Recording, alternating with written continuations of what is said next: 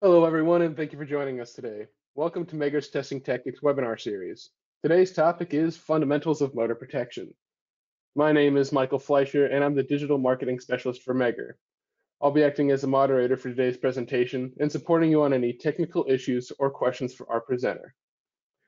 On the right side of your screen, you will see a control panel that looks similar to this one. You can submit questions at any time during the presentation by typing in the box highlighted in red, and I will read the questions out during the Q&A segment at the end of the webinar.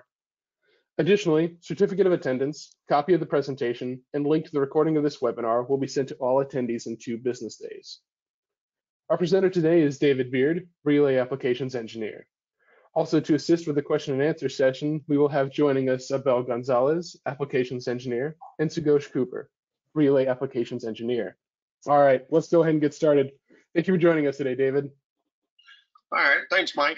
Hey, I would like to thank everybody for joining us today. I know it's getting close to the holidays here, but I really appreciate you guys' time and everybody joining us today for these webinar series that we put together for you guys. Let's get started here. So what we're going to kind of go over is a little bit of the basic overview of how the motor works. We're going to view over a standards glance. So basically a couple of the standards that we're going to kind of talk a little bit about, some of the information in there that relates to our protection topics. We're going to talk a little bit about the motor failures that can happen in motors, things that we need to know as far as nameplate information and certain types of manufacturer information that we need for settings and to allow us to put together the protection principles and make sure that we're making our protection schemes very sensitive. We want to do types of protection used. It's going to be we'll kind of go over a few of those. There's so many for motor protection, but with the limited amount of time we have today, we can only cover a short duration of them. And then we'll go through a summary and a Q&A like we always do at the end of our webinars. So the basic motor overview, we're just going to kind of give you an overall of how the internal workings of the motor work, or not. I'm sorry, the internal parts of the motor we're not going to really discuss, but what we will talk about is the overall concept in which the motors are used here in the industries. So motors are used in many industries and they serve a purpose for many applications, as you can see here. What was really interesting to see is a lot of these manufacturing plants, and just as I was viewing and researching what all uses motors, and it's almost just anything that can have any type of rotating machinery or any type of assembly line or system uses motors. And what was really interesting was, we know the chemical plants and recycling, we have food manufacturing. Metallurgy was something I thought was really interesting. The pulp and paper is a very heavy industry up in the north part of the U.S. And then also manufacturing plants that manufacture induction motors was pretty neat to kind of see that. I've always wondered if they use their own motors that they create on their own assembly lines, but who knows? But you can also see, looking at this whole range of different ways that motors are used, you can see why that 80% of the electrical energy produced in the world is used to power these motors. Since induction motors are the majority of this percentage, we will be discussing this type for the most part of this webinar. So we won't really get into the synchronous type motors. So we do have a couple types, and I know I said we're not getting into the synchronous type motor, but we are going to have to, differentiate the two. So in the induction motor, once it's energized, it'll create a magnetic field in the stator winding at this system speed, and that speed we're talking about is the 50 or 60 hertz, and that depends on the location where you are located in the world. So the stator winding magnetic field will induce this voltage into the rotor winding, thus drawing a current from the system.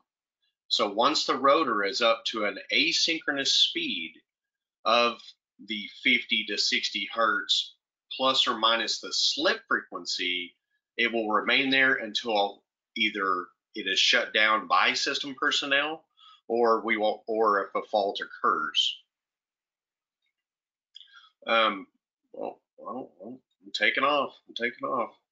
Apologize for that. So the synchronous motor kind of went ahead a little bit there. So the synchronous motor piece is the same rules apply in the synchronous motor, and what you'll see is that it gets magnetically locked to the rated frequency. And the reason, the way it does this is on the rotor, it actually has a winding that's attached to the rotor that gives DC excitation.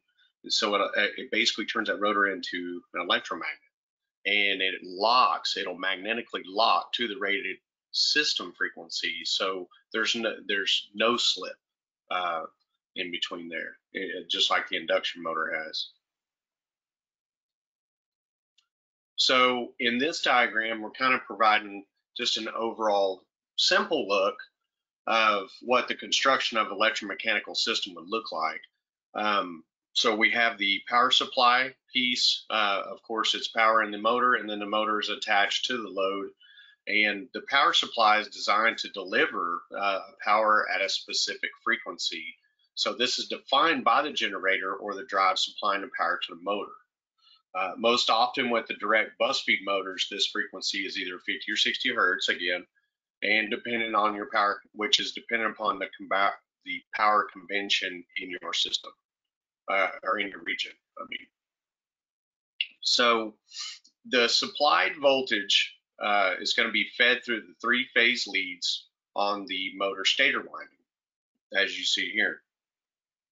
So based on the stator winding design, the rotating magnetic field is created. The speed of this rotating magnetic field is directly proportional to the number of poles created by the winding. So we have frequency. It's actually it's the rated frequency. It's coming into the motor, and then the motor is starting to build up the asynchronous speed internal, and then now we're trying to overcome the motor torque and the load torque to allow us to start spinning the load, right? Or spin, or what, pumps, or whatever that load could be. And so this synchronous field, I'm sorry, I got off there a little bit. So since the rotor circuit is effectively shorted with the conductive bars internal, we're actually drawing a current. Current begins to draw and flow into the motor. So we have the torque from the load coming in, and then we're also consuming power from the system, and then regulating the motor with using the voltage is also, resulting we're drawing current from the system as well.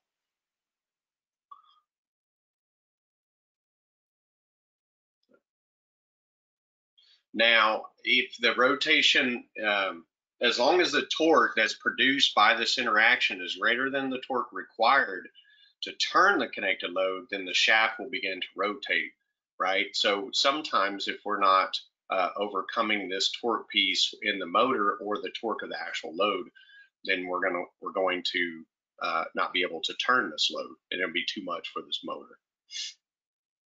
If the load is changed in such that is greater than the torque, then this guy could slow down or stop.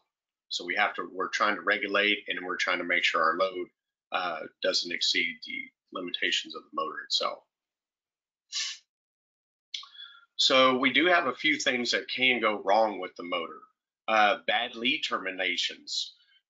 This is mostly a human error, and is very important to double check or verify the motor terminations are torqued and correctly installed per manufacturer specs.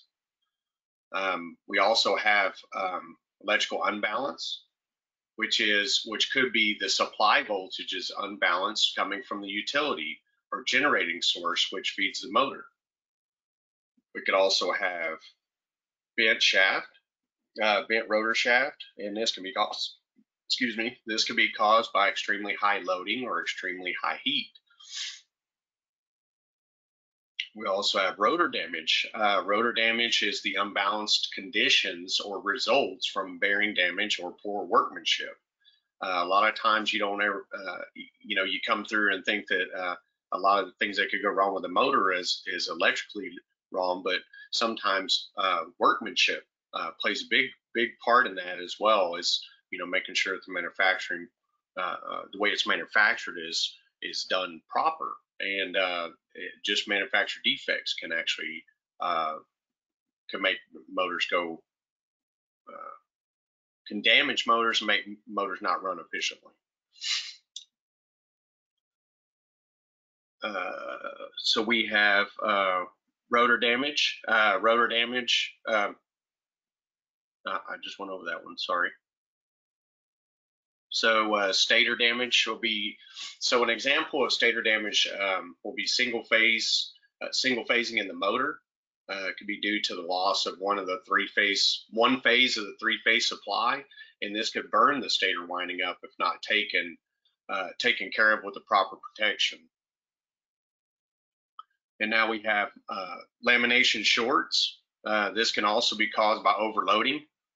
Overloading brings excessive heat, and excessive heat will break down the insulation inside these laminations. And then we could have open circuit, manufacturing errors, or a fault in the winding that could burn a conductor open. This could cause the motor to stop.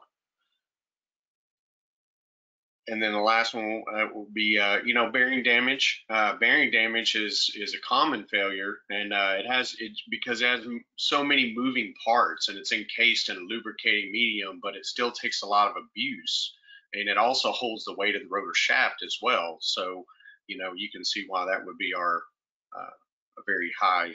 And then you also have other conditions, other causes, for the wrong size wiring and poor workmanship and so forth.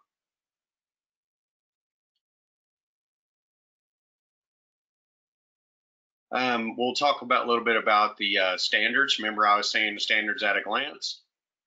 Okay, you've seen them. That's it. We're going to the next slide. No, we're actually in this. So I just kind of want to run through those a little bit. The webinar is not in this webinar is not intended to list all the requirements that we're going to go through in these standards, but these are a few that I did use some of the information from, which is very important, and it does apply to most of the common motor installations that affect the power system design. These standards are thorough, and they give recommendations and examples of how to apply different types of protection for different applications as well. So these are good resources to have and be able to get a hold of. Next, we'll talk a little bit about motor faults. And motor faults can be present when the motor is starting, or whenever the motor is in full operation and a mechanical issue shows up in the motor, or there's a fault in the power supply. So as you'll see here, this is table 2 from the IEEE standard that I previously mentioned in a couple slides back, and you'll see that it shows the most common types of failures for different types of motor designs. So when you come in, looking at the chart here, you'll notice just as as they have labeled out here in this IEEE standard, you have the bearings. So you have for induction motors and synchronous, were the two are kind of more prevalent in the industry. Of course, the induction motor, and then it kind of gives you the modes of failure and what the as you can see, the bearing failure, which most of them have, with all the moving parts and so forth, is kind of at the top of the table here. But it also, what's really nice is it kind of allows you to see what type of protection can be used for properly detecting these failed component issues here. So as you can see, the windings, we also, for winding issues, we have multiple array of of different elements, and as before, there's so many to go over, so we won't be able to do that today, but we will hit the major ones here. So this one, I just want to kind of show a little bit about what these faults look like. So this image just shows a little bit about what a single phase fault would be. With a fault, this is a fault in the winding of the stator, and you can kind of see the discoloration of the insulation in the leads here. So it very well could have went phase to ground in here in the system, or it could have been one of the phases had dropped loose. This could be one phase. We just don't know from looking at this example here. The one on the second image here, you can kind of see where it's a turn-to-turn short, and it's damaged the insulation that's actually around these windings that are going inside this cage here. So, but this is, to catch things like this, especially if they're internal to the machine, the differential protection would be good to use against these types of faults. Bearing failures, with this being at the top of the list, you can kind of see, as this image here it just kind of, when you start looking at this guy, it just seems to be that there is something that has gouged the external piece of this bearing, and it could have been something that's broken off internal to the motor. It could have been something that wasn't aligned properly, but something has really took a hit inside and really gouged the inside of this bearing. So that would be a replacement job, of course. And then this guy for the second picture, I mean, man, this is a nasty hit right here. The case has come off. The bearings are just totally destroyed. Could have been done to overheating, could have been done to vibration. And this thing right here, all I have to say is that's not going to buff out. That guy is a full replacement, of course. So rotor faults. So this one was kind of interesting. So when you look at it, the rotor faults, you can kind of see this fin is a little bit out of place here. And this one was due to erosion sitting outside, and then a little bit of vibration is starting to crack, not just this one rotor fin, but multiple rotor fins here. There's a crack here and a crack here, as you can see. So it did take a pretty good toll on it. But, the fins seem to have started moving also, because you can kind of see that this guy's bent a little bit, so it could have moved due to the centrifugal force of the rotor moving itself. So there's a lot of causes, a lot of things that could go wrong, and this could also hamper the rotor from turning smoothly inside the stator winding. And then this guy here on this is pointing out brazing. So when the excuse me, when the shorting bars are being brazed together, they're actually looking at this cold weld here. So it doesn't look like a smooth melted metal weld. And that's where we kind of marked it for a brazing issue. And you can tell from this side as this being a good weld and this being a cold or soft weld. And this can cause issues. And you can find this out by testing and with different pieces of equipment. So motor faults, as we all know, are very costly. So why are they costly? Well, it's because it's motor downtime. When the motor's down, the money's not being made. And a lot of times that also entails a lot of other things. So now we're starting to chain together the scenarios that come into place when the motor's down. So now we have to repair and replace this motor. We have to, and this takes a lot of time to send these big motors in for repair and have them repaired, or we can have them repaired on location. It's just, it depends on outweighing the cost of tearing down the old motor or replacing it with a new one. So a lot of tools also need to be brought on location just to even do a repair or replacement, and shipping costs are costly. So there's a lot of little additional costs that just get added into this. The process downtime, what is the motor tied to? Um, if the motor's down, the process is down.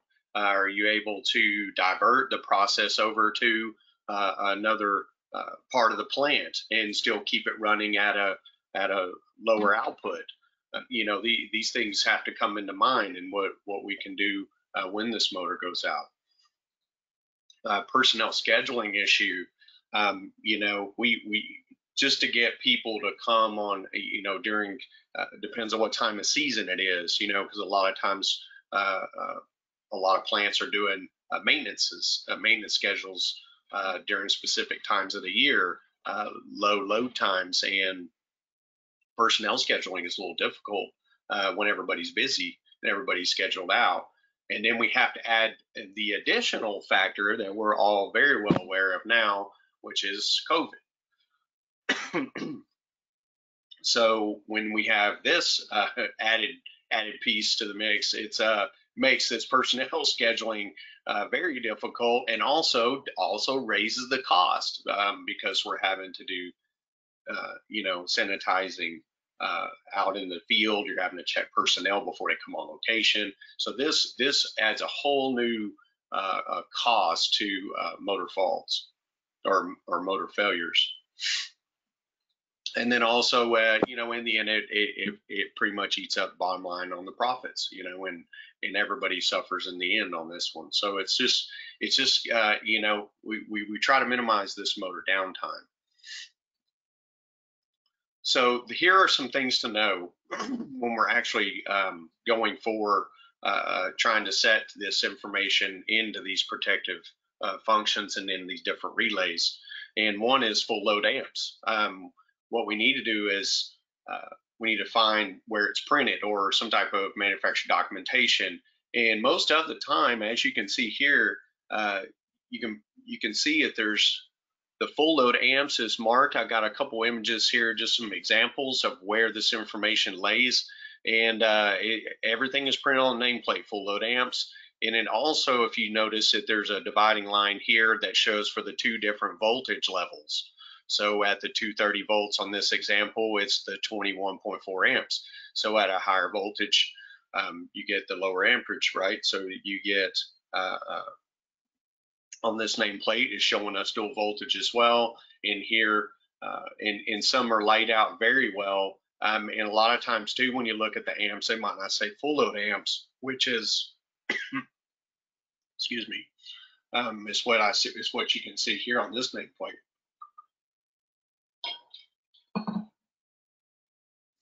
And oh man, I'm just going crazy here.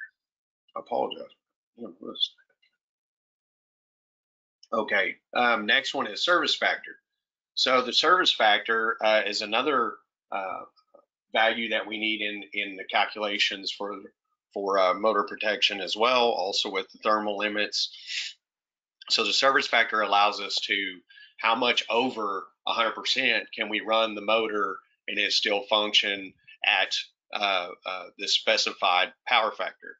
So the service factors are labeled. All of them are labeled on the nameplate information as well. Each one needs to be looked at. And even in some, I was looking through some relay manufacturer information, and some will dictate that if you have a service factor of 1, then it's they automatically tell you to calculate it at 1.05. But you need to look at the manufacturer literature for that. So each there are some different cases for different scenarios, and this would be one of them. So I would definitely look at whichever relay protection you're going to apply and see what they're going to do, what they recommend to do for a service factor of 1. The locked rotor current. So this value is also on the nameplate, but it's not as easy to decipher as the other information. So now we're going into codes. So this code is a letter that's for the locked rotor. It should be a KVA code. And the NEMA specification defines the locked rotor kVA in per horsepower. And this is an excerpt here from the NEMA guide MG-1. And you'll see that where I've located the code here, G, which is actually on this nameplate, I'll come down and cross-reference this to G in the NEMA guide, and it will tell me what the kVA per horsepower will be. And this is how I'm going to get my locked rotor current. So you can find this guide online. You can find this through the Standards Commission, but all these are in codes. And what I will say, one thing to this too, is there's a lot of information going on in this nameplate, and it's very busy. And just make sure that you're reading correctly the correct code. If you're not reading the correct one, and let's say you come over here and get off and you're on B, then you think this is it, and you end up cross-reference B, and you end up with underprotecting, you know, the motor itself, and or you could cause false tripping, or you could cause, you know, all types of different events. So you want to make sure that you are reading this nameplate information correctly, and you are cross-referencing these numbers, because there's a lot going on in these nameplates. Other information that we can get to, and it's most of the times obtained by the motor manufacturers, is the permissible continuous allowable temperature rise. So what is it allowed to rise in temperature? So sometimes it's a 10-degree rise to be able to keep your insulation levels still in operating conditions and not damage the motor. We also need the acceleration time. If you can get that information, if you have old motors that you know, don't have any nameplates, or all the drawings are gone, or you know, all the information's out, then some of this information you're not able to get. So the rated voltage, of course, is, you know, is on the nameplate as well. If not, you know, you should have some drawings and schematics for that information. And then two, the other important item is the motor thermal compatibility curve. And what this guy is he allows us to see where the thermal capability curve lies within the starting currents of the motor itself. And this is very useful, because I will show you here in a moment where we really need to utilize this information.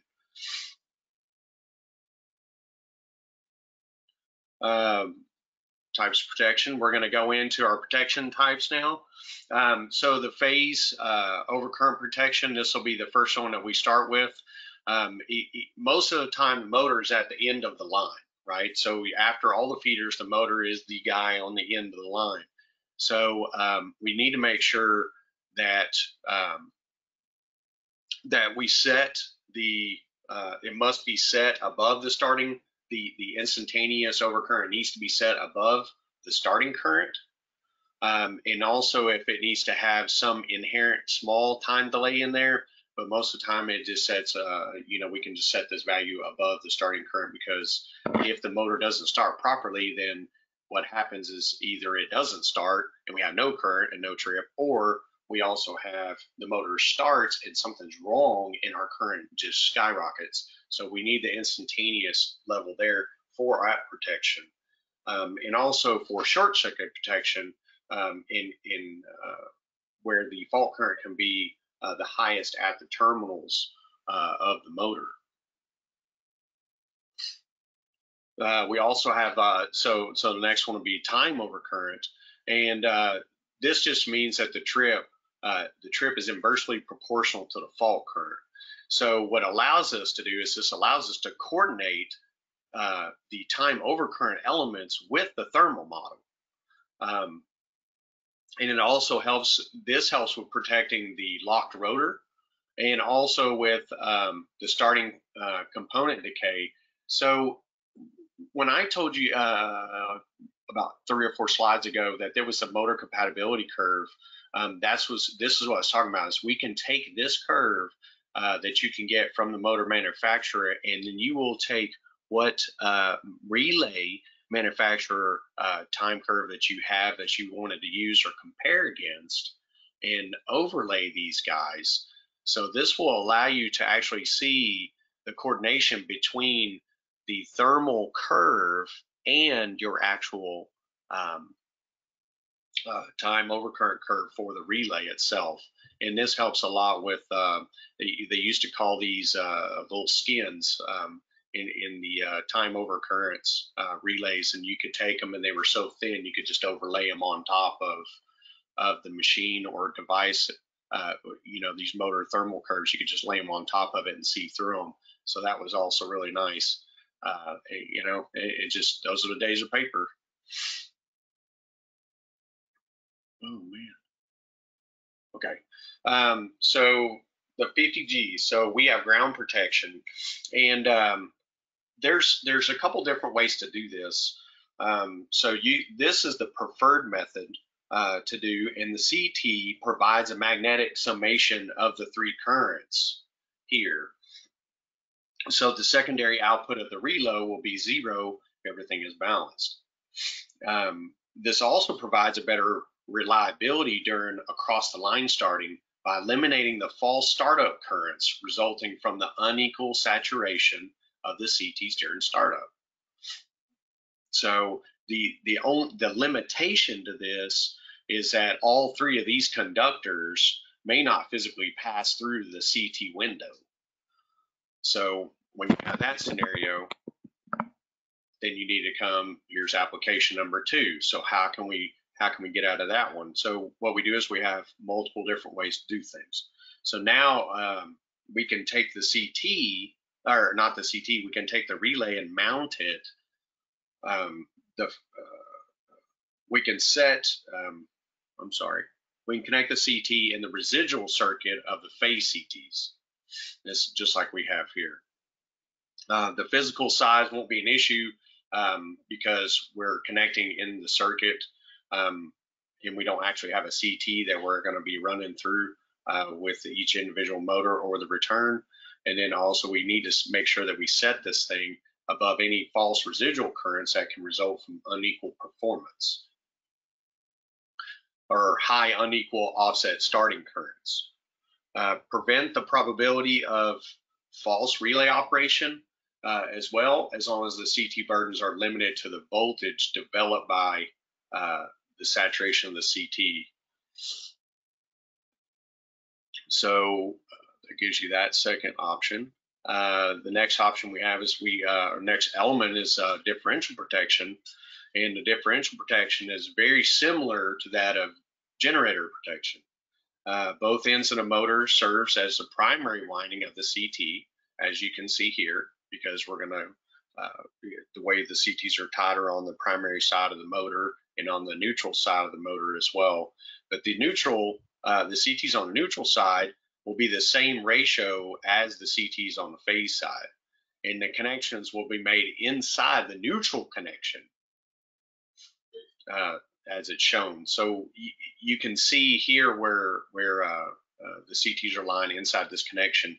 So on a drawing, this looks a little, looks very easy. But what I want to show you is the actual what it looks like. So this one is gonna, you'll notice this is the neutral bar I was explaining here. A little bit different diagram, but the neutral bar is still tied together, and you can see this neutral bar here where all these returns are being tied in. And this is the same return cable that's coming back from the motor, and this is just showing the actual cable coming back through the same CT. And this, and of course the summing CT itself, and these CTs are going to sum the current flows of the motor winding from the motor going into the CT tied to the neutral and coming back, and you can see that connection here at the bottom. So you can see that the motor leads are going into the motor, back into the motor winding, and then coming back out to return and being tied to the bus bar, which you can see here. Excuse me. So how does the differential current work? So the basic principle of how differential protection works is if we have within our protected zone of our CTs, we have our motor, and then we have neutral and line side. And this is just an example, just kind of showing you how the protection goes. So as currents are flowing from the motor, currents are being pulled. I'm sorry. Excuse me. So the motor's drawing the line, supply from the line. We get an external fault outside of our protected zone. Then our CTs are still drawing current, and everything is looking good, right? So everything is moving. We don't have any type of differential current because our fault is actually outside of our protected zone inside of the motor relay. So we will not see any currents that are going to add up across the relay, therefore we get no trip. So what if that fault was inside the protected zone? Well, the same scenario is going to apply, but it's going to be a little bit different because now we have the line is actually feeding this fault that's inside of our protected zone, and now our currents are showing differential current around the relay itself, because now we have our currents are adding up since they're coming in and feeding this external or this internal fault. Oh man, I'm telling you. Yeah, so not getting a trip. So now we move on to phase reversal. So when starting a motor, it is good practice to make sure that you're connected correctly so that the phases are not reversed. Because this can cause catastrophic damage if the motor's rotated in the wrong direction. As you can see, it's just this is some heavy duty stuff. But the relay can detect for this simple application, and this will help verify the phase rotation measured compares to the phase rotation setting in the relay. So right now we're looking at phase rotation with ABC going counterclockwise rotation, and it's going to give us all positive sequence. So if I reverse 2 phases electrically, then our positive sequence goes down to nothing, or very low value, not to nothing, very low value. And then now we're going to get a 1 per unit value for what we had in positive sequence is now going to equal that of negative sequence. And now we're electrically rotating clockwise rotation instead of, and we're still wired physically for a counterclockwise position. So this thing can get phase reversal protection is very easy to set. It's just an ABC or a phase rotation setting, and the relay usually takes it from there. Relay locked rotor protection can be a loss of supply in one of the phases. We can have mechanical problems. We can have a low voltage supply, which doesn't allow the motor to overcome the load torque, or we can have excessive torque, which can be kind of almost a mixture of the two. If we have low voltage supply, we could in turn create excessive torque, right? Or we can have something that the motor's tied to and it's not able to overcome, actually able to drive that load and get it moving. So during startup, as expected, though, there will be large current draw from the supply, and this will cause extremely high temps inside the motor. But until the motor gets up to speed and has began to move, that's when it'll improve its cooling, because the fan that's internal to the motor needs to be moving. The locked rotor protection is basically protected with an overcurrent relay with an adjustable time delay. And this relay will trip the motor when it exceeds its permissible starting time, but it doesn't need to do it before this. I'm sorry. It exceeds a permissible starting time, but before the safe stall with stand time. So also this element also needs to be tied to a restart inhibit, which needs to be set, because you don't want to constantly keep pounding this guy. Especially if you got a locked rotor condition. You just, if you have an issue, you don't want it to keep doing it. So if you look at the graph here, it kind of gives you an idea of how to set this guy. So, right, so the starting current of the motor is going to be, what do we say, 6 times, and it's going to be 6 times full load amps. It comes in here, and then it's actually going to be set for a duration of time before it starts leveling off. So you want to make sure that you set your relay current setting high enough that we cover for this current, but also we need to add a time delay to allow the motor to level off. If this motor doesn't level off, then this current's going to keep going, and it's going to start getting into the relay time delay, and then the relay is going to trip. So it'd be taking this scenario and moving it up. Mechanical jam protection serves to protect the motor during sudden rotor blocking and allows for a quick motor shutdown. Now, the motor can stall when the motor load torque exceeds the breakdown torque, and the speed of the motor goes to 0 or to a point below rated speed. But, chaos can rear its ugly head, of course, and sometimes there's a lot of conditions that can take place during the time the motor seems to be doing fine. But when the issues arise, you'll know that it's like in the image, the shaft can break off and twist, or we can lose the prime on a pump or shear the drive pin. I want to put this piece in here to just kind of show there's a lot of little mechanical parts, and even with this being on a generator is a good example to kind of see what else can happen. Not only will the drive of the shaft, spin as well, but also this has got a huge knuckle, so there can be a lot of mechanical jam within here. So it's making sure all the movable parts work. So here's an example of the locked rotor protection. So it is, like I said earlier, it's basically just an overcurrent relay with an adjustable time delay, as we saw. So the relay will trip the motor, and then when it exceeds its permissible starting time, but before the safe stall with stand time.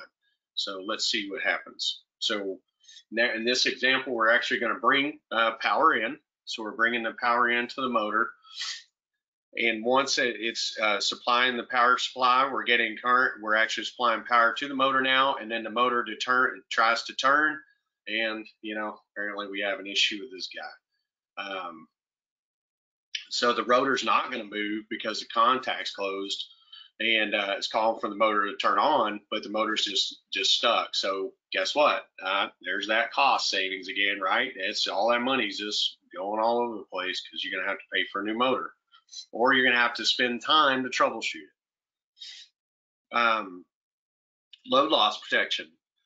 So we can set this, the low set forward power relay, or the element, is technically what is monitoring the load, and this will be possible to use.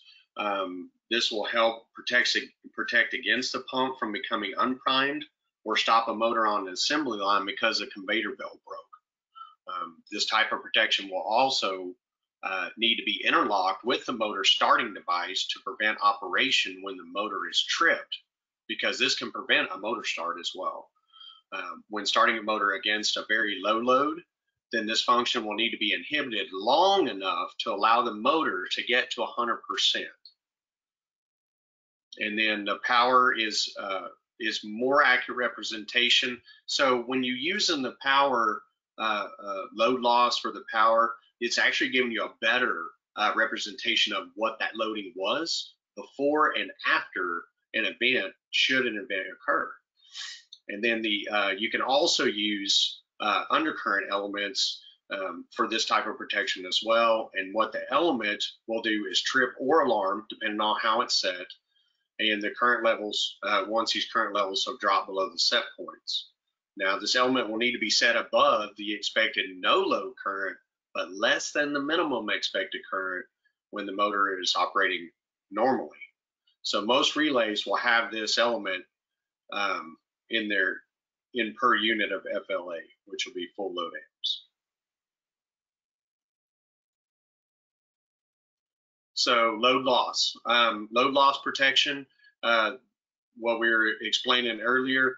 This is a good little example here. And what we're doing is, again, using the same model as we did before. We're supplying power to the motor. We have we're supplying the proper frequency and supply to the motor. The motor's building up speed. The motor's actually taking on the load. So now the load is spinning and we got our torque and everything's looking good. We're drawing power from the system. We're regulating the motor itself, and all of a sudden the shaft breaks off and we don't have load anymore. So we have completely lost this guy. The motor needs to be shut down, and with the load loss protection element, we're not seeing that load. It has went to zero pretty much on this scenario, and we should receive a trip to trip this motor. So under voltage protection, this is a pretty common sense kind of go around. Under voltage, if we don't have the proper voltage, we're not able to start what we need to start. But the low supply voltage to a motor can result in a loss of speed, and it could draw heavy load currents. So preventing from reaching these rated speeds as well.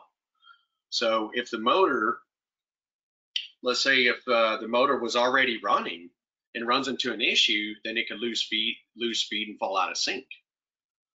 So you can see here that we have a low voltage scenario now happening. So we're delivering power to the motor, and of course the motor can't start because the power is not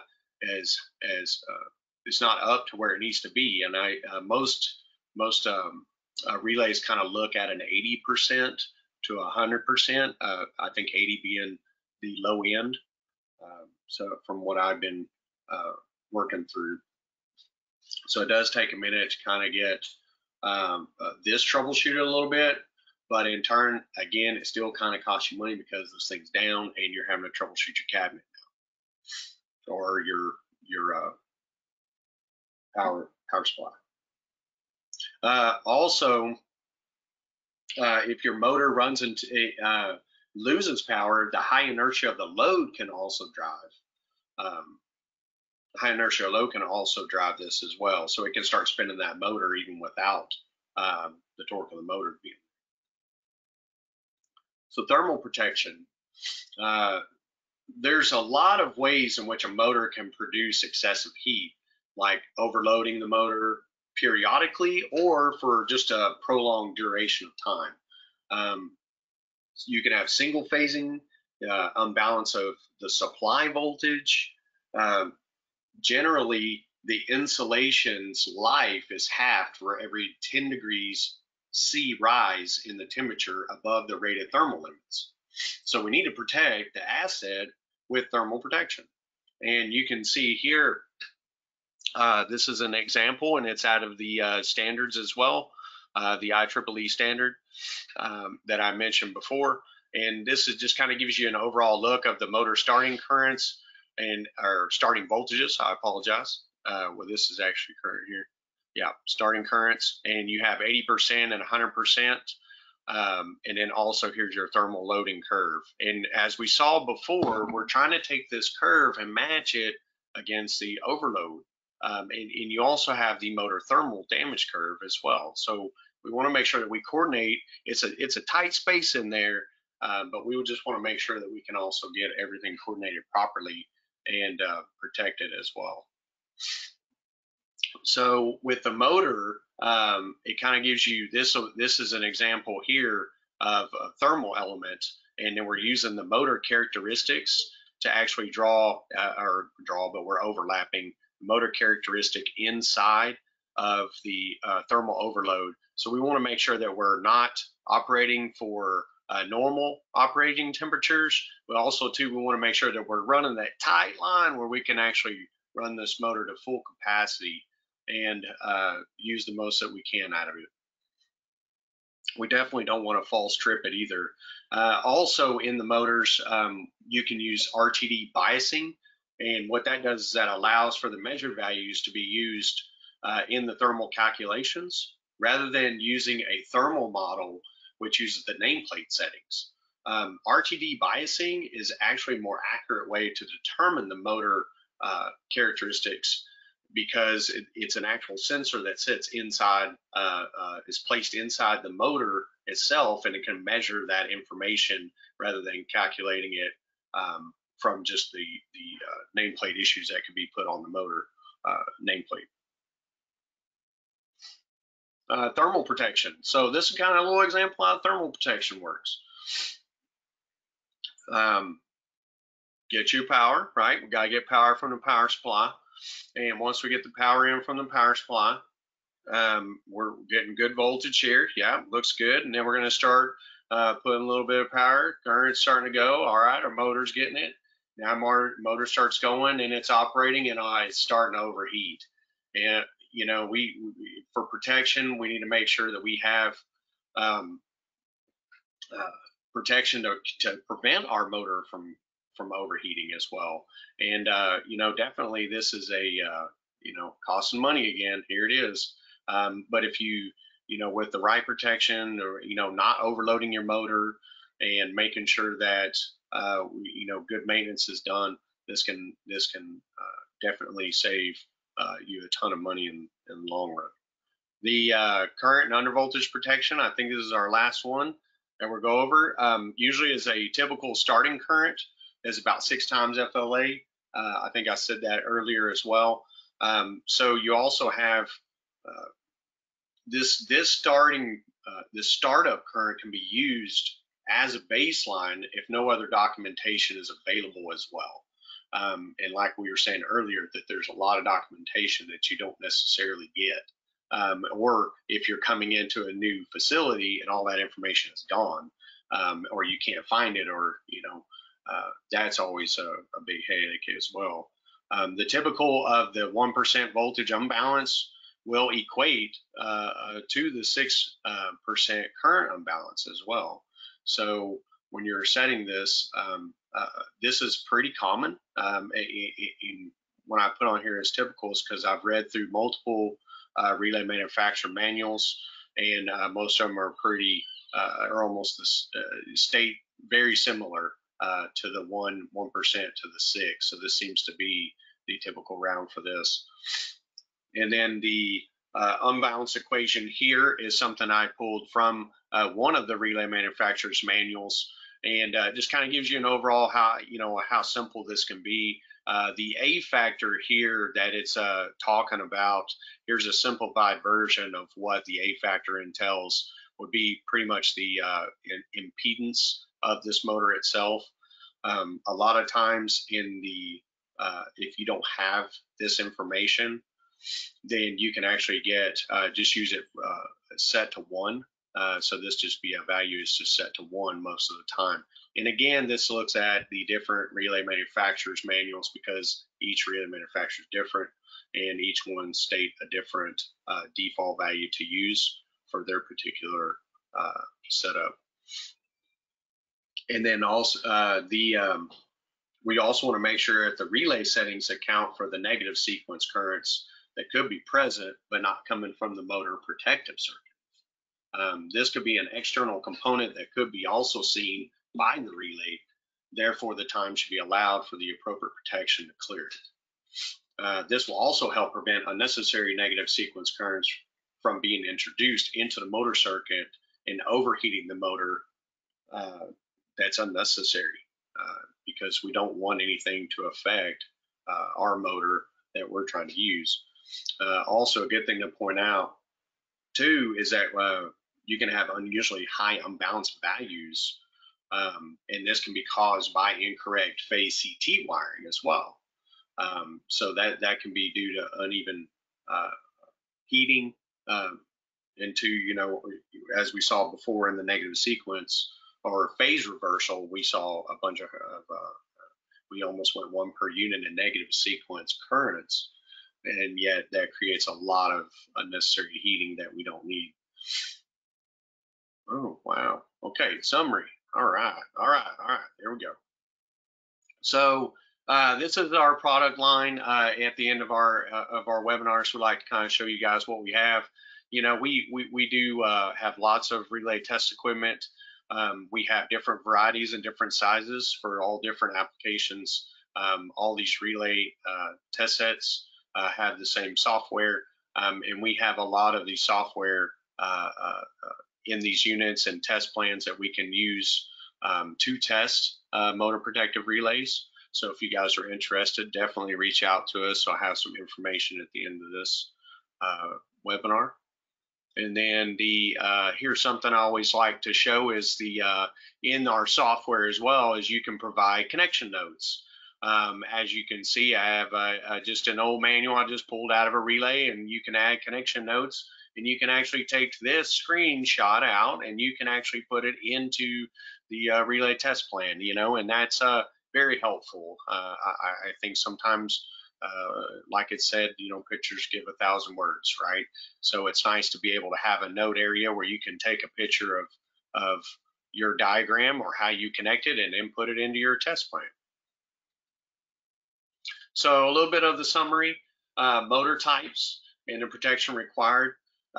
So as discussed, there are different types of motors in the NEMA guide, the MG-1 and the IEEE C3796, the guide for AC motor protection. They have a lot of guidelines in here, and they will assist you with the most common failures also that happen to motors, but also what protection elements can help minimize those damages against these faults. The phase and ground overloads and short circuits can produce high daily currents, and it is very important to protect personnel first, and second, the equipment against these types of faults. These schemes have been working for over 75 plus years, and this allows the motor not to get into an overload situation when loads change or internal and external faults happen. Differential protection can be configured in different ways, and make sure that it is wired in the field. What the wiring in the field is the same as what's on the as-built drawings. And what I mean are those are the completed drawings from any substation that should be on record on file, and make sure that the currents are canceling out under normal operating conditions and only operate during abnormal conditions. So it's a good time to kind of test your relay settings as well as you make these. The fourth point here for the phase reversal. So the phase reversal, the motors can create the damage, can create damage to the attached load and to itself if not properly connected. And connected for the correct phase rotation, relays will have elements that will help protect against this this issue. Like I was saying earlier, you can just set a phase rotation element, and as soon as it senses the reversal, then it can issue a trip or an alarm, however you wish to configure that. Load loss and mechanical jam. You've seen what that thing can do. That's a nasty guy. But it's just one of the many scenarios that could take place. And most microprocessor relays have an element that's specifically just for load jam, jam trip, load trip. So you can kind of get, they kind of isolated a couple of those elements out for you. In the electromechanical world, you're probably going to have individual relays on a panel, so you're probably going to have a lot of relays in there, but there will be something very similar to just an overcurrent relay that can help protect that. The undervoltage issues that can help prevent a motor from starting, or if the motor's already running and undervoltage issue occurs, then the proper 27 element will need to be set. And the machines, it needs to be set so that way, if you do have an undervoltage condition while the motor's running, that the motor doesn't continually start spinning because of the high inertia of the load itself. So we want to make sure we protect that. The second to last one, the thermal elements are basis for motor protection. So thermal is pretty much what is the basis of the motor, of course, but that thing runs in temperatures, extreme temperatures inside, extreme temperatures outside. It also runs hot with loads. It gets overloaded occasionally. Thermal elements are very important, and it's really nice to have the RTD biasing because it gives you a little bit of better accuracy in what that motor is doing out there. You don't physically have to go out there and take measurements all the time, or you're relying on nameplate information that's used in the thermal model. So we want to make sure that, if you have the opportunity to use the RTDs, I would suggest to do so. And then the last one, but not least, is the unbalancing. Like we said, is everything I've read through is typically about a 1% voltage unbalance, which is, can equate about 6 to 5% current unbalance. So I want to thank everybody for listening to my webinar today. I really appreciate it. And I think Mr. Mike is going to kind of take this away. Yep. Thanks a lot, David. So at this time, the presentation portion of our webinar is officially concluded. We'll now take some time to answer as many of your questions as possible. If you have any questions, please submit them now into the Q&A box on the GoToWebinar control panel. For those of you that are leaving, when you close the webinar window, a survey should pop up on your screen. We would greatly appreciate it if you could take a couple of minutes to provide your feedback so we can continue to improve upon our future webinars. On the survey, there's a field where you can also request a quote or a demo on any Megger product. A copy of this presentation, certificate of attendance, and a link to the video recording of this webinar will be emailed to everyone in about 2 business days. You can also view video recordings of previous webinars, as well as register for upcoming webinars on our website at us.megger.com/webinars, and register for our next webinar next month, December 18th, titled Low Voltage Circuit Breaker Ground Fault Protection Utilizing Primary Injection Test Method.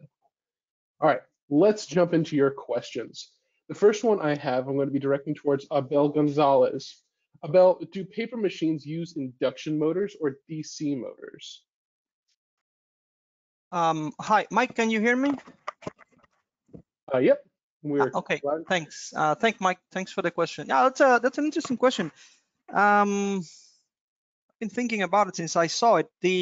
I want to remind those out there who may be of a little bit older. Do you guys remember what a word Leonard system is? That used to be that's an induction machine powering up a DC generator controlling a DC motor. The idea of using 3 machines to control one was because the DC machine, you can control the speed and the torque of the DC machine very well if you're able to control the voltage fed to the machine. And to control the voltage fed to the machine, you use the DC generator. And to move that DC generator, you use an AC machine, and then to control the voltage output of that DC generator, you used to control the voltage of the field of the DC generator. That's a complicated setup, right? Well, it was used a lot because when you needed accurate control of speed and torque of a machine, you went to the DC machines because AC machines are a lot harder, tougher, stronger, easier, but they were very hard to control when it came to proper control of the speed and the torque of the machine. But that all changed in the 80s with the introduction of vector control, and then in the 90s when that went mainstream. And I guess I'm doing this historical perspective because in the 90s there was a huge change where AC machines that we knew what needed to be done to control from the 1920s, but it was not easy to do it because we didn't have the tools. And then with the introduction of proper silicon that we can control and use in inverters, and then the introduction of variable frequency drives, that all changed. What I'm trying to say is that paper machines, you can use them with both DC and AC motors. DC motors are still used because of the fact that a lot of those installations are very old. But if you were to use it in a an environment today where you could choose, I guess the choice would be to use a variable frequency drive with an AC or induction motor. It would be, I guess, perhaps a little bit more expensive than using a DC machine, but it's gonna be way better when it comes to the possibilities of control, maintenance, and whatnot. So I guess that would be the answer to that question. Isabel? Yeah. Okay. Next, I'm going to send our questions over to Sugosh Kuber. Sugosh, which motor type is most common, induction or synchro? Thanks, Michael. So what we've seen is, usually induction motors are most commonly used when we compare it to synchronous motors. I would say as close as, close to 80 or 90% of the motors that are used in the industry today, they account for induction type. There can be many reasons why, one would be chosen over the other. The way they work is of course different from each other, the induction and synchronous machines. Um, the usage also varies depending on what applications you need them for, right? So, for example, like synchronous motor it's a doubly excited machine, whereas induction motor is a single excited machine. So, like for as comparison, if you compare both type of motors on the same voltage level and of course the same output, synchronous motors are considered to be more expensive as compared to induction. So again, there are various reasons why you would find one more than the other. It just depends on all these different factors. All right, thanks, Sugosh. Next is over to Abel. Abel, is rotor damage common, e.g. open shorting bars? Sorry, guys, I was muted. Yes, actually, depending on where you get your numbers, and there are been many statistical, I would say, studies over the years, and the numbers are published by different manufacturers, etc. Between 6 and 13% of faults found in motors are related to the rotor itself. Of those, a significant number has to do with broken bars in induction motors, which is, I guess, where the question comes to. Now, a broken bar in the induction motor is something that could and could not be catastrophic to the motor. It depends on how much load you are trying to get to how much load is connected to the motor, what are the specific conditions under which the motor is operating. An induction motor could be operating with a broken bar and you not know it until perhaps you do some maintenance or you realize that there is a lot of vibration, or perhaps the motor cannot give you enough torque for the load that you're trying to supply with it. So yes, the broken or open bars in the rotor of the induction motor is a pretty common occurrence. I'm not going to say that it's something that happens every day, but when it comes to failure modes, it's one that can be perhaps between 5 and 10% of the failures out there. Okay. All right, thanks a lot. Next is over to Sugosh. Sugosh, what are the advantages or disadvantages of each of the presented scheme of motor protection by neutral, or for which you should be installed? Okay, that's a good question. So, like David explained, there are multiple ways of detecting ground faults, in the motor protection.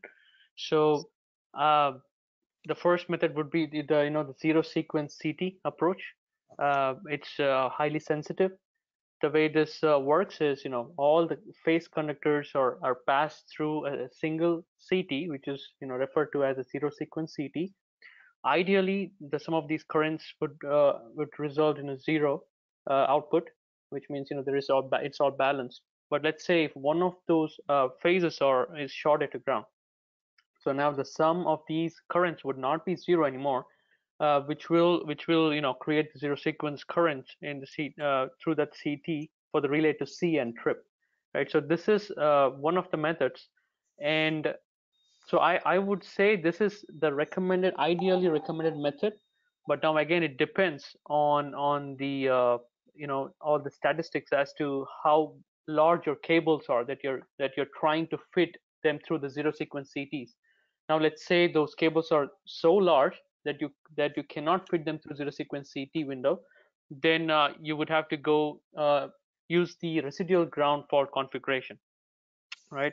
Uh, so so the residual ground fault configuration is, of course, it's less sensitive than the zero sequence CT approach. Again, it just depends on what you could use the best. So for instance, if you're using a residual ground fault configuration, and let's say that there's motor starting, when there's a motor starting, the currents increase as up to to 6 times of the FLA. Now let's say even if there's a slight mismatch of these CTs combined, with this high current magnitudes that the relay is trying to see, there might be sometimes a false residual current that the relay sees. So the relay may misinterpret this as a ground fault. So you have to be a little careful when you are using these methods in trying to set up the protection.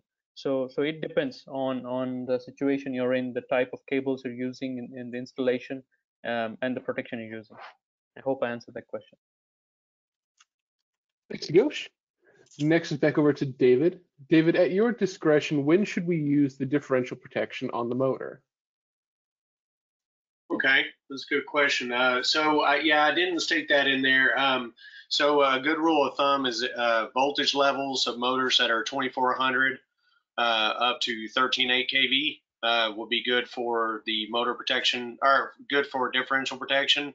But really, any motor or voltage size is good for the protection. It isn't normally used for lower voltage motors. But and two, usually you got to add CTs, and the cabinets are bigger, and you have more room to do stuff.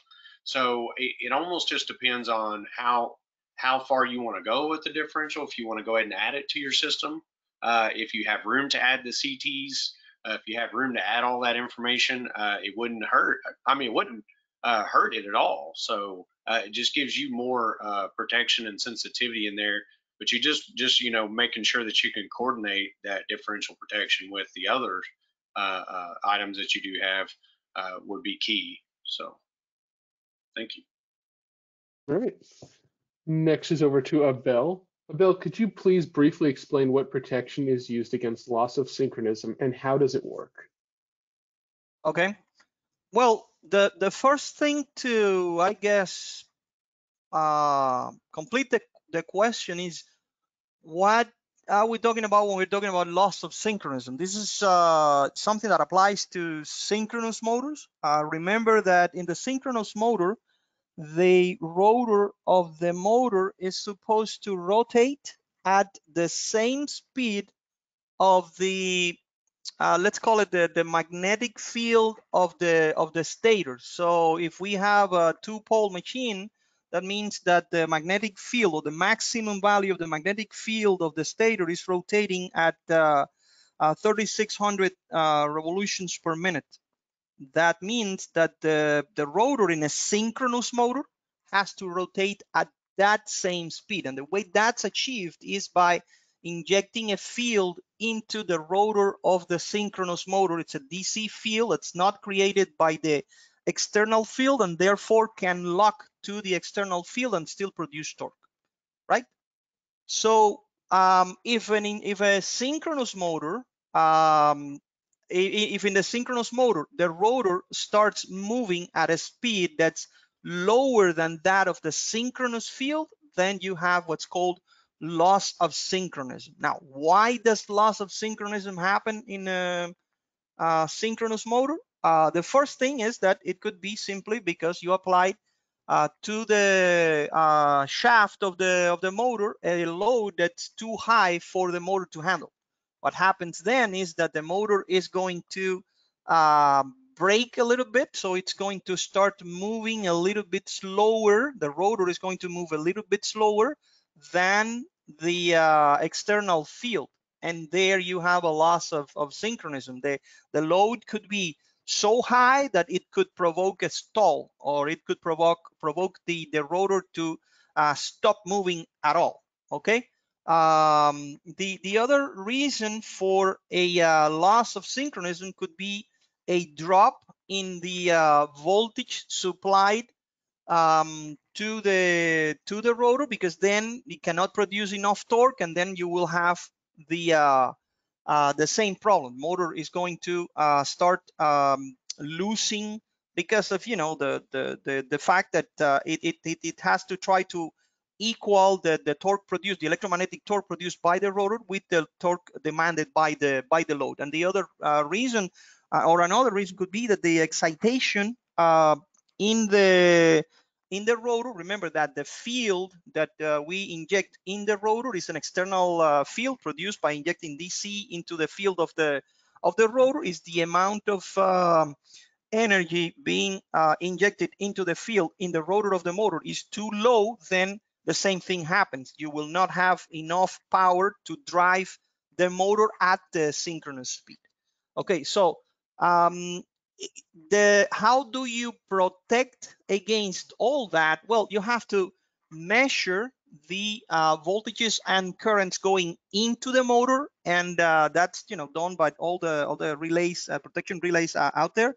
And you have to measure all of the voltages and currents going into the relay, and then you have several options. One of them, I would say one of the more known one, is a protection known as out of step protection. It basically, what it does is it tries to determine the trajectory of the positive sequence impedance as measured by the relay into the machine. If that trajectory brings the impedance of the machine as seen by the relay into the left side of the impedance plane, then you detect a loss of synchronism, and you can either trip or alarm, or depending on what you feel like the conditions of the operation have to be.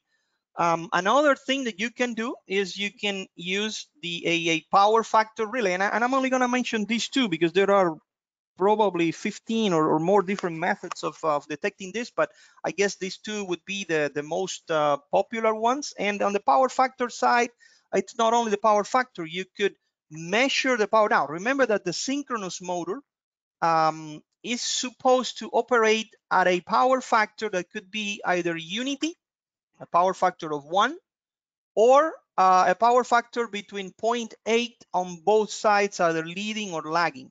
If the power factor of the machine, remember the power factor is what? If the power factor is the cosine of the angle between the voltage and the current, or the cosine of the angle of the impedance as seen at the relay, or the impedance, the apparent impedance that the motor represents for the relay that's measuring the voltages injected into the motor and the currents that are being taken by the motor as a load. So if that power factor goes beyond that 0.8% that we're talking about, then we can declare a condition of loss of synchronism. However, that may not be, that may be like something too tight. So maybe the adjustment, the setting for that number, you may not want to use 0.8%. Maybe you want to use a higher value on both sides. And the thing is that with power factor, you have active power and apparent power going into the motor. When the motor power factor changes, also the amount of reactive energy that the motor takes changes. Remember, if it is a synchronous motor, it's supposed to take very little or no reactive power from the system. When the amount of reactive power taken by that synchronous motor becomes too high, then you have what's called an asynchronous operation, which again is the consequence of the loss of synchronism in the. So that's another option that you have when it comes to protecting against the loss of synchronism. Like I said, I'm only going to discuss these 3 options. There are many out there that you can find. Okay. All right. Okay. Wonderful. And while I have you, Abel, the next question is going to be sent over to you. Does NEMA MG1 only apply in the USA? Well, actually, it applies wherever the NEMA MG1 is adopted as a standard. It is a standard that is originated in the USA by NEMA, the National Electrical Manufacturers Association, and it's adopted all over the United States. Here in Canada, it's used in places like Mexico, for example. But again, it depends on whether the national standards body of the country that we are talking about decides to adopt NEMA or parts of NEMA, which is something that I know that happens. Sometimes the standards are not adopted in its entirety, but only the part of the standard that wants to be adopted in a particular place, and some places have their own standards. Okay. All right. Thanks a lot. Next is over to Sugosh. Sugosh, with regards to motor differential protection, do you compensate for any CT lead length differences to the protective relay, or is this compensated by a small slope value? Okay, so when we talk about the CT lead length, it's proportional to the resistance of the leads, right? And so the resistance of the leads it affects the burden, which can in turn be a reason for the saturation. So in one way, yes, it is compensated by the slope value you choose. The reason I say that it's compensated by the slope value you choose is that the slope characteristic, it's used to prevent improper operation of of the scheme, of the scheme any time it sees external faults, right? It only has to trip for internal faults, and these imbalances that you see in the system, they can be caused because of CT accuracy errors or CT saturation. So the slope that you design takes care of these errors, or the accounts for these errors. uh, the slope characteristic, it allows for being very sensitive when the fault current is really low. And if you have a relay where you can have like a dual slope characteristic, the now the characteristic would be less sensitive on the second slope where the fault current is so high, and because the CT performance can produce incorrect operating signals for the relay. All right, thank you, Sugosh. Next, back over to Abel. Abel, I noticed that one of your motor nameplates was showing an altitude reading. What is the purpose of this if you have an ambient temperature reading? Well, the thing is that the ambient temperature reading is a number that is given at a particular atmospheric pressure of 1 atmosphere, or the atmospheric pressure at sea level. What happens at higher altitudes is that the air becomes thinner, and most of the heat leaves the motor, because there are various ways in which the heat is transferred from one body to another. One being conduction, 2 bodies in touching each other. The other one being radiation. The heat is being radiated via electromagnetic waves, photons leaving the machine. But the third one, which is the most important for the motor, is convection. Convection means air getting into the motor and being pushed out of the motor by the fans. However, convection is more efficient when the medium that's used to produce that convection is thicker. It has a higher density, because then you have more amount of heat transferred per unit of time. What happens at higher altitudes is that the air is thinner, which means that the amount of heat transferred out of the motor because of that process is going to be lower, and then you have to derate your motor because it's going to be able to dissipate heat less efficiently because of the fact that it's using the convection mean, which is the air, is going to be less efficient at that higher altitude. That is the reason why you use altitude, as you say this motor is rated up to this much altitude. For higher altitudes, you need to either increase the number of fins that you have in the fan, increase the size of the motor, work it on at lower temperatures. You have to do other things to work motors at higher altitudes. Okay. All right, thanks a lot. Next is over to David. With reference to slide 30, is it recommended practice to ground the CT outputs at both ends of the motor differential scheme?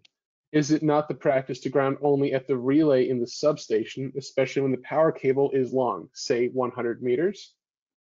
So right now, the slide you're showing is what? You should be able to see my differential slide. Is that correct? We're on the differential slide. Awesome. So this is the slide that was referenced in this question is number 30. So what we're showing here is we're just kind of showing in this diagram, it's just showing the YY CTs, right? And they're going to be connected in YY with one side going to ground here, right?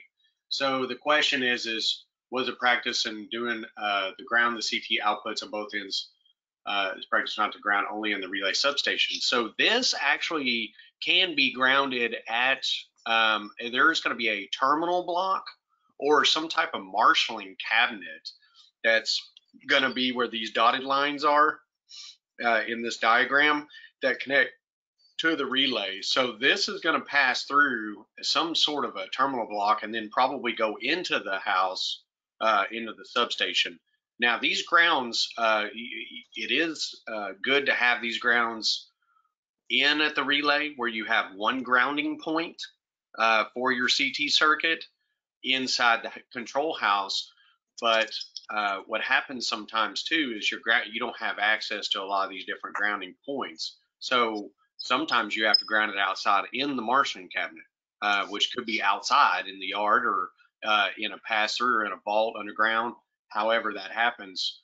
So really it's as long as you don't have two grounds on the same current circuit, you're okay. But what would be a good idea is to make sure that you can have access to these, to visually looking at this ground wherever that connection's made. Because if you're in a troubleshooting scenario, then it's nice to go see where these connections are actually made, and you want to be able to put your eyes on them so you can verify them. If these things are hidden somewhere, then it of course, it just makes life a little bit more difficult at that point. But yeah, you can. There's not really a set. Do I need to ground the yard? Do I need to ground it here? What we want to do is just make sure that we have access so we can see it and make it to where it's only grounded once per CT circuit, and we don't have any double grounds in here. So there we go. All right, thanks, David. Yeah, you're welcome. Next to Abel, is there a requirement for the CTs to be calibrated annually? Well, the requirements that you have to follow depend on your local regulations. That said, it is a good idea to check your CTs regularly. What I mean by that is that you should have, as part of your maintenance schedule, you should have the checking of the CTs as part of regularly. I mean, with either 1 year, 2 years, or whatever your local regulations say. You should be able to meet that for various reasons, not just to fill a requirement, but because CT's characteristics change, the burden connected to the CT changes as the installation ages. Your connections become rusted, they become loose, especially in a motor scenario where most of the time you are in a place where there is a lot of let's say vibration, there is a lot of contamination and things like that. And so it is a good idea, even if your local regulations say that you should have, I don't know, this much time for CT checking. Maybe it's a good idea to, because Your CTs are the eyes that you have into the operation of the motor, both CTs and PTs in the cases where you're operating with motors which voltage level requires you to use potential transformers as well. Those are your eyes into the operation of the motors, and your protections are only going to be as good as your primary transducers, which are the CTs and PTs. Okay, so I would be that. I'd say that that's the question. All right. Thanks a Or the lot. Yeah. So, So, Sugosha, how could we test a thermal protection? Okay, so you know, the way like David explained earlier, it's all this thermal overload element in a relay. Yeah, they are built on the basis of some thermal overload curves. You know, they define how this element would behave whenever it thinks it sees a overload condition on a motor, and these are dependent on the equation, you know, I squared T times R. So what it means is that you would be injecting currents to the, you know, the phase terminals on the relay. So depending on the magnitude of the current and also how long this current is being injected to the motor, the thermal element in the relay, it's going to, you know, see that the current is increasing for this much amount of time, and it cross checks with that with the overload curve that is set in the relay. So that is how you would test a thermal protection element. And of course, you know, you would have to be careful when you test different types of you know, motor protection relays, especially the thermal overload elements. If it's a microprocessor relay, or if it's a, you know, electromechanical, or it's like a bimetal overload relays, because if you are going to test multiple points, you have to make sure that the relay is the element is cooled down, especially if it's like a bimetallic style of relay, before you can try your second test. But yeah, this is a basic idea to perform this test is to, you know, inject the current based on, you know, above the setting, and for a particular amount of time when it meets that point on the overload curve for the element to trip. All right. It looks like that's all the time we have for questions today. We apologize if we didn't get to yours live, but we will be working to follow up with you offline. As a reminder, a copy of the presentation, certificate of attendance, and a link to the video recording of the webinar will be emailed to everyone in about 2 business days. I'd like to thank you all for attending. If you could, please remember to answer our survey. That survey will include a field for you to request a quote or a demo if you're interested.